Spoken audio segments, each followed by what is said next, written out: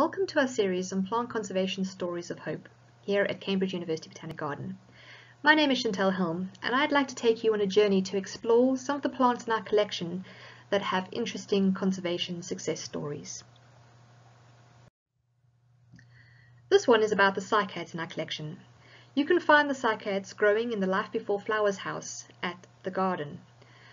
This house is tucked away behind the main glasshouse range.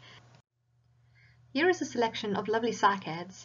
Now, cycads survived the meteor that wiped out the dinosaurs.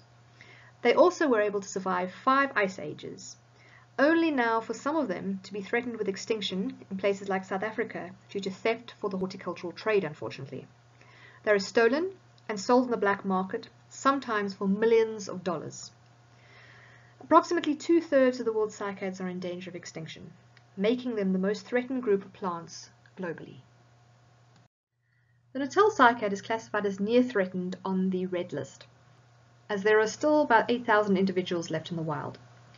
However, there is a closely related species, which we don't have in our collection, called Encephalartus woodii, and it is often called the loneliest plant in the world, as there is only one single male plant left, and it grows in a cage in the Kirstenbosch National Botanic Gardens in Cape Town.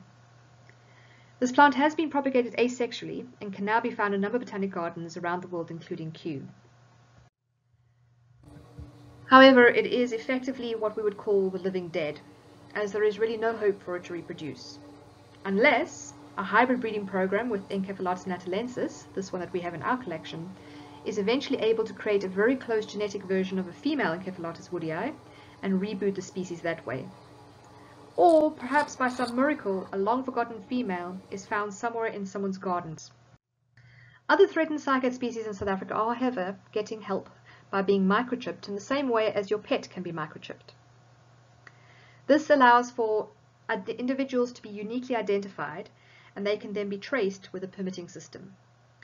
If you are caught with a stolen cycad in South Africa, one can get up to 10 years prison.